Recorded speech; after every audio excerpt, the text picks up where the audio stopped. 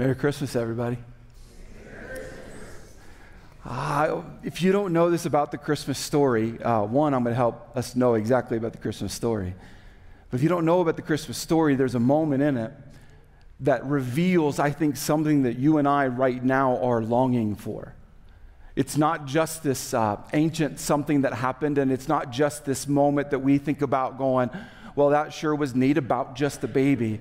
Oh, it's deeper than that. In fact, not that I've got your houses bugged. I promise I don't. Not, at least not all of you. Anyways, what I want to do is this. We have an opportunity to open up a moment where the Bible, where God himself joins you in your life in one of the most realistic ways ever. I want to show you this moment in the story because it's amazing. Suddenly the angel was joined by a vast host of others, the armies of heaven. And imagine what that would be like. Praising God and saying, glory to God in highest heaven, and peace on earth to those with whom God is pleased. You've got the armies of heaven declaring, which is interesting, declaring that peace on earth has arrived. What's happening, and you may not know this, is about 700 years before that moment, something was spoken. It's called prophecy. It's foretold about what would happen when this guy, Messiah, Jesus, would show up and bring peace. In fact, let me show you, if you don't know this already, this was way before Jesus shows up. For a child will be born to us, a son will be given to us, and the government will rest on his shoulders. Now here's how Jesus is detailed. And his name will be called Wonderful Counselor. It's like a lot of times when you cry out to God going, I just need to talk. Mighty God, when you want him to enforce and provide in a major way. Eternal Father, yeah, heaven, but Prince of Peace. It's described that when he shows up, the Prince of Peace, if you don't regularly speak Hebrew in your home, let me help you understand. The word would be shalom. You probably have heard that before. The word would be the Prince of Shalom, the deliverer of Shalom. And if you'd let me say it on our behalf. We read in the Christmas story, and then typically in our home, we then open up presents and we read about this incredible Prince of Peace who has shown up. The arrival of Jesus has brought peace. But then somewhere back in here, some of us are going, not in my house. If you think about globally, according to the Bible, Jesus would deliver peace. Again, I will bring it up. I don't see it. There are people all over the world going to what you and I would call literal war. Then if you allowed me just to kind of come a little bit closer than the global wars and come into maybe something more personal, most of us know at least a marriage or two or 10 where there is no peace between the two of them.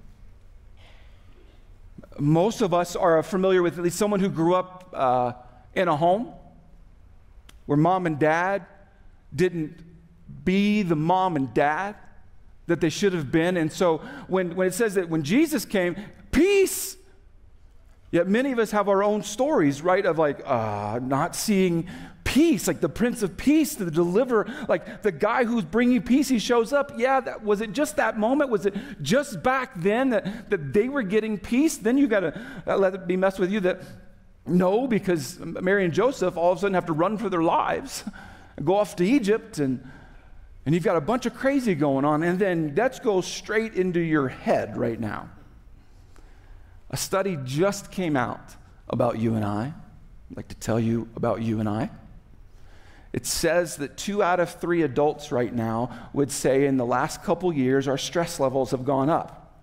Now, you probably didn't need a research project to know that. You're like, you want to be paid whatever that researcher was paid. I get that. But you know what it also said? 3 out of 5 adults would describe not just stress. 3 out of 5 adults would say that the issues that they're currently facing are overwhelming, and that's a strong word. But Christmas says the Prince of Peace is here.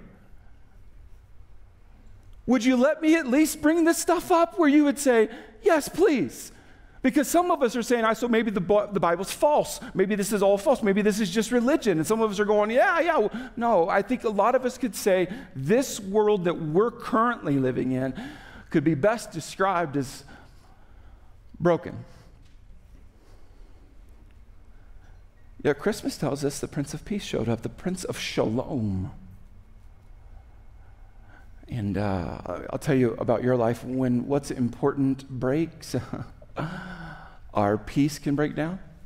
Anyone else want to be amen? No. You just privately say it. I'm just curious. For those of you, like when you have something break down or when you lose peace, is anyone with me that sometimes that's specifically car related? Anyone? I just need to know if I'm the only human. Okay. There is something, and I'll tell you a story of, like, I got problems when it takes peace for me, and like it makes it in a distant land. I hate car problems more than a lot of other problems. I'll tell my first big purchase when I was a single guy out of college was a 1999 Volkswagen Passat. Look at this sweet baby. This is awesome. Now, this isn't it, though. This isn't it, because back then, well, we didn't take pictures of everything, and so mine was far more cooler than this. I had custom wheels, tinted windows that were very illegal, and a subwoofer in the back that made everyone mad at me, and I thought it was fantastic. No, I couldn't afford it, if you're wondering. It was one of those first purchases post-graduating, and sure, let's go for it. One of the questions I did not ask when purchasing this vehicle was, so what's the maintenance look like on this thing? I just liked what it looked like. So fast forward, I'm married, and Katie calls me one day. I'm having a great day golfing, and she says, hey, I'm on the side of the road. I'm like, that's weird. You shouldn't be on the side of the road. What are you doing there? And she begins to tell me that the vehicle, my prized possession, is no longer running.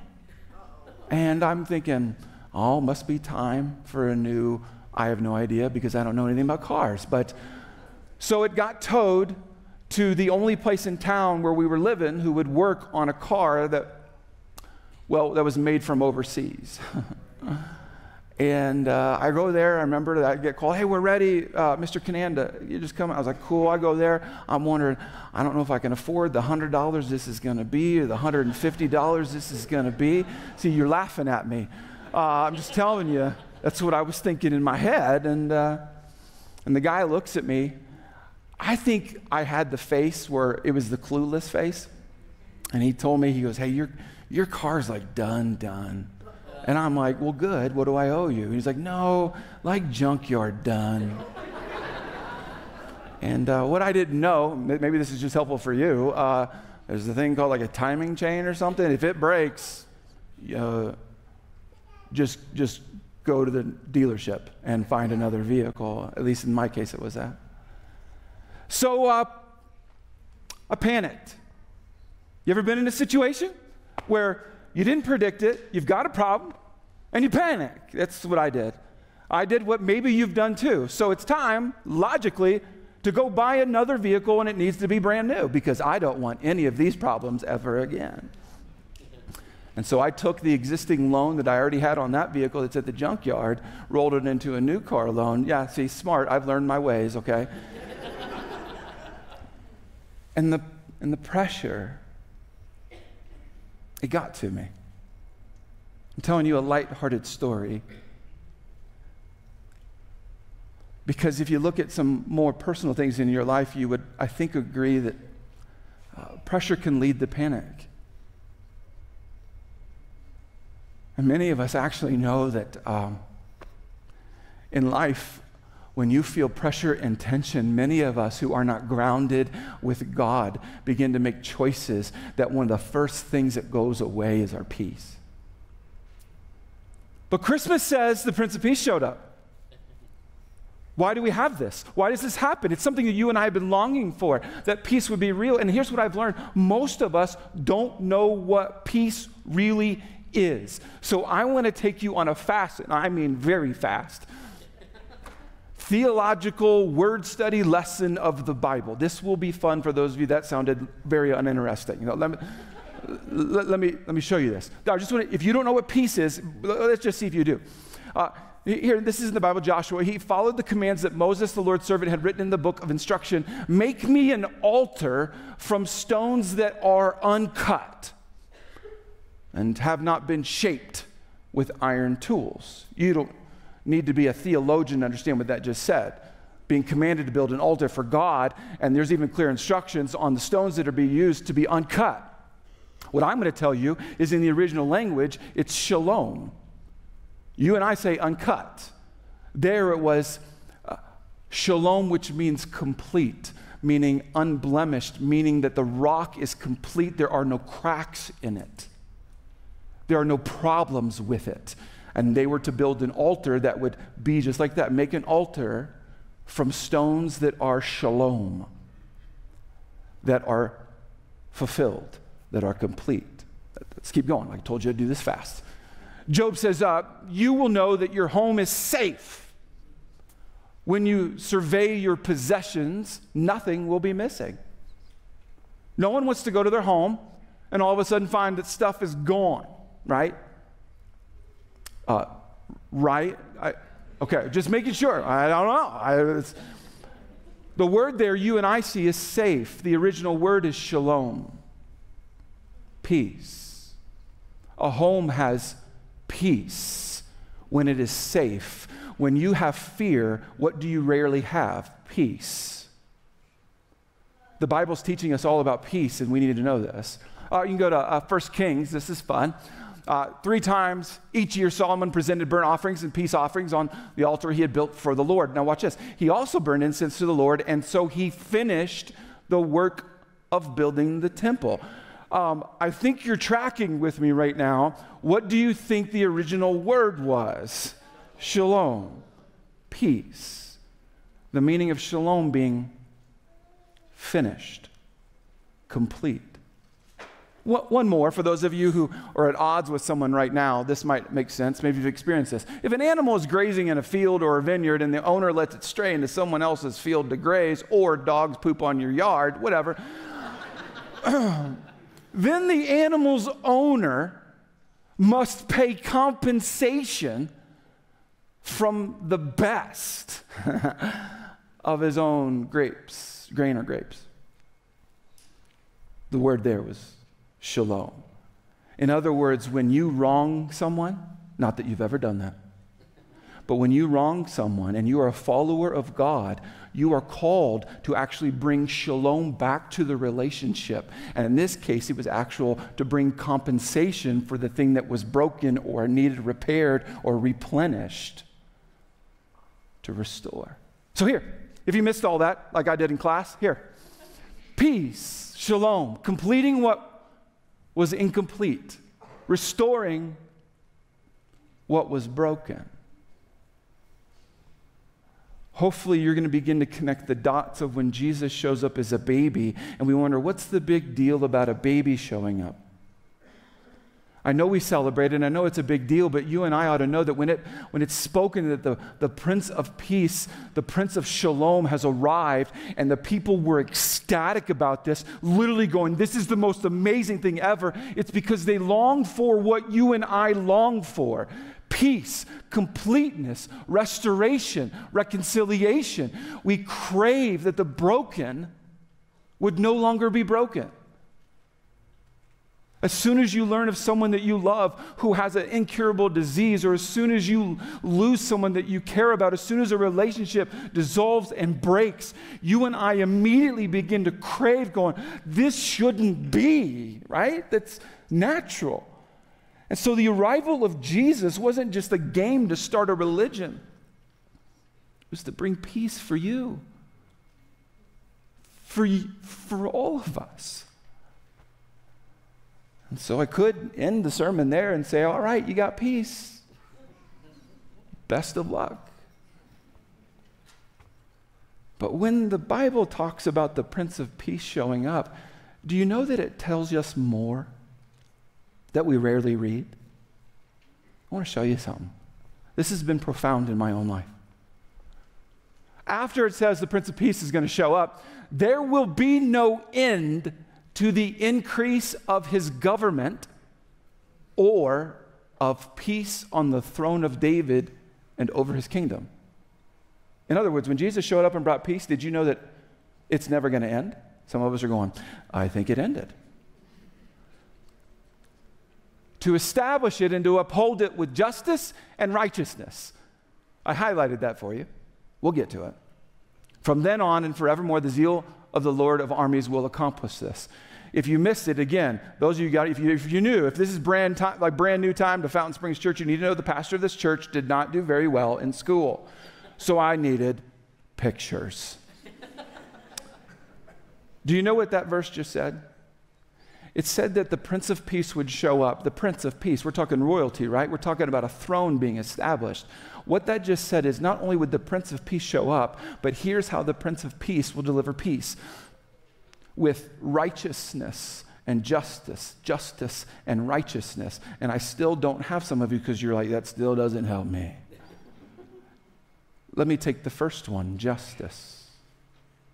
Don't answer out loud. Don't raise your hands. Have you ever been hurt by someone and wanted to get back at them?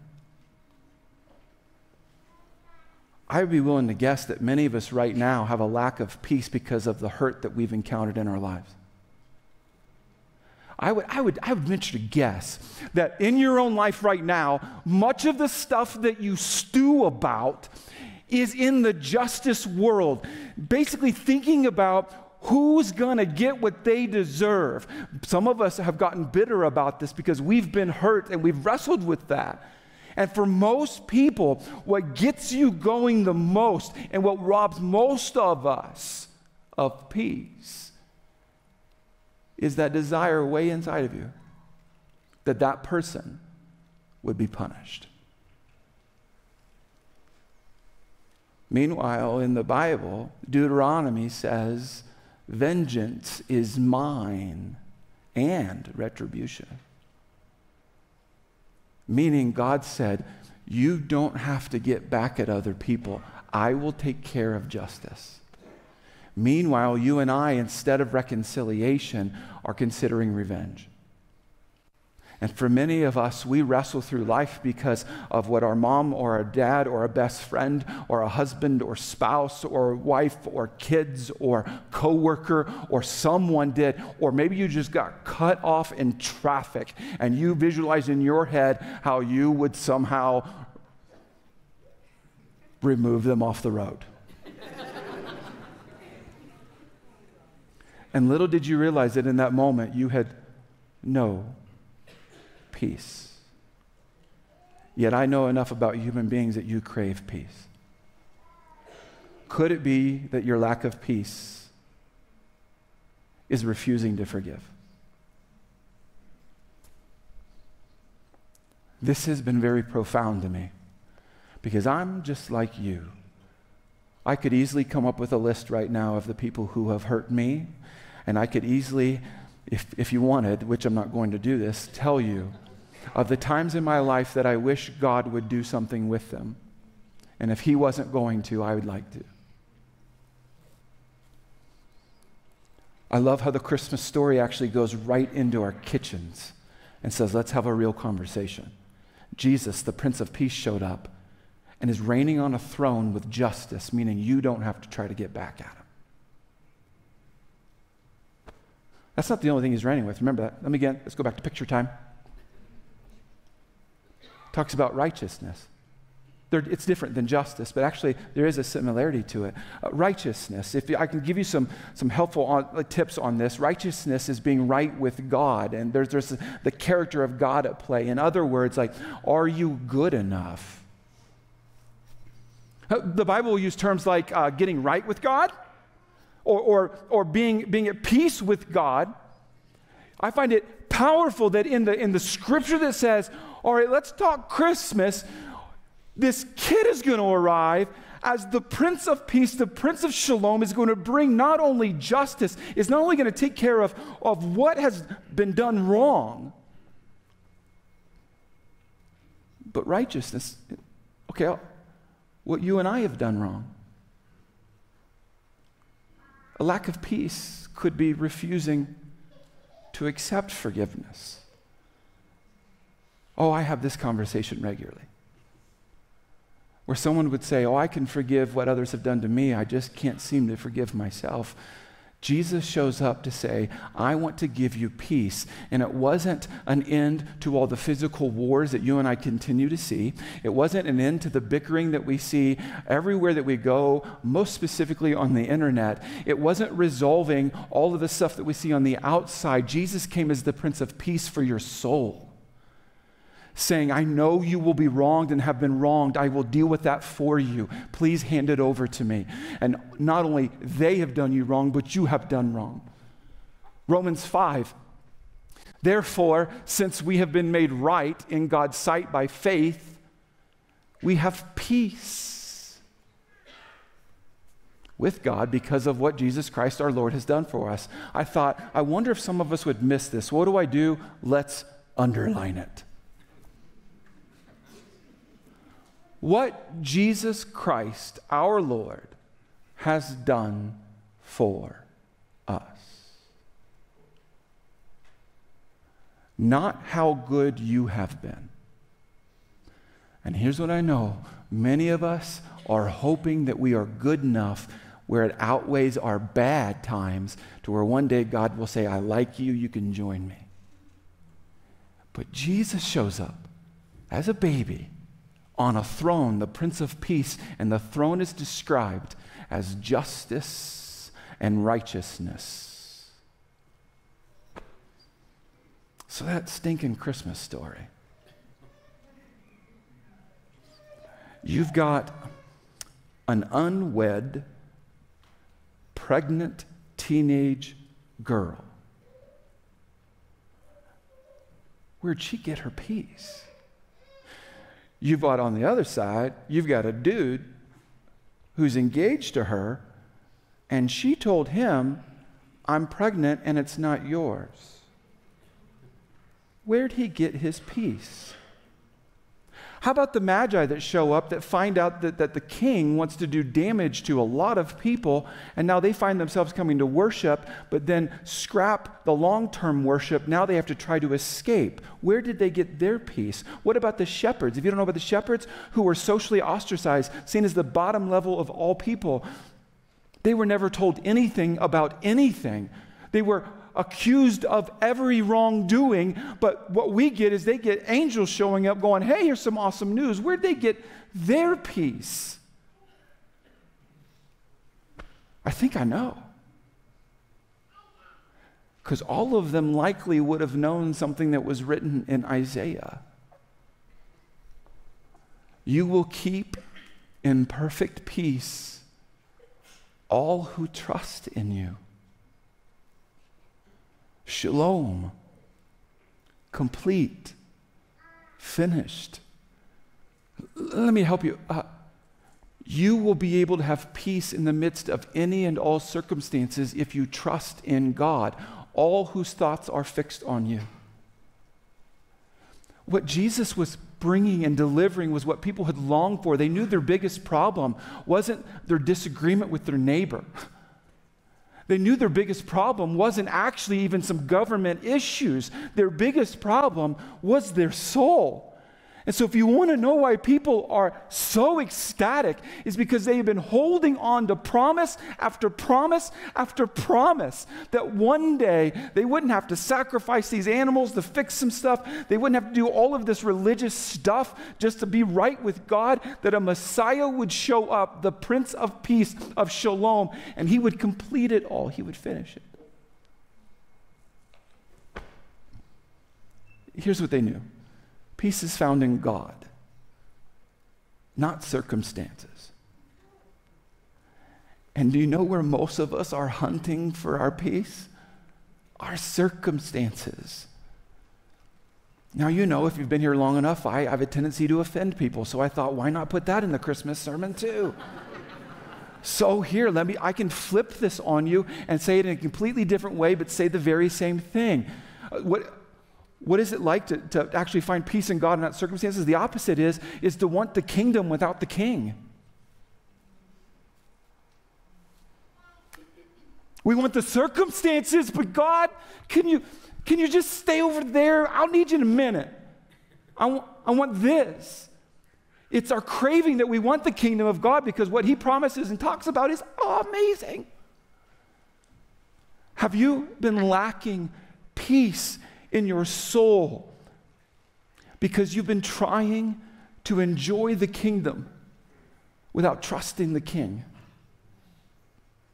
And so I think Christmas begs of us a moment that you and I give our attention to that question, where we say, wow, I have been worried a lot, stressed a lot, full of anxiety. I'm at odds with so-and-so and struggling with this, and I just seem to always be thinking about what is broken in this world. David, I don't want that anymore. Well, Jesus said, then give it to him. It doesn't mean that all your problems will go away, but it does mean that your soul is safe. Vengeance is no longer your role. Come on. What if you could just leave today going, I don't have to get back at them. God's going to take care of whatever needs to be taken care of. Burden off our shoulders. And what if you could walk away today without living in shame, letting God take that from you as well? So here's what I want to do. I want us to have, it's Christmas time. I think we should all talk to God. So would you bow your heads, close your eyes, and if this is new to you, all I'm asking you to do is to focus. And I think most of us need to bow our heads and close our eyes to focus. If you've never processed letting the King be King, if you've never let him have your life where you just surrender to him, it's not about joining a religion. It's not about being perfect and you all of a sudden knowing everything. It's about going, you know what? Vengeance isn't a good job for me. Trying to be good enough, I don't seem to be able to do it. And so a Christian is simply someone who says, you know what? I'm putting all my trust in the Prince of Peace who will take care of justice and righteousness. So, if you've never invited God into your life, you can just, like in your head right now, privately, speak to him. Maybe something like this if you want words to help it, but you can do this on your own now. Just, God, I am sorry. I have been putting other people and even myself on the throne. And God, I want you to be king of my life. I want you to reign with justice and righteousness.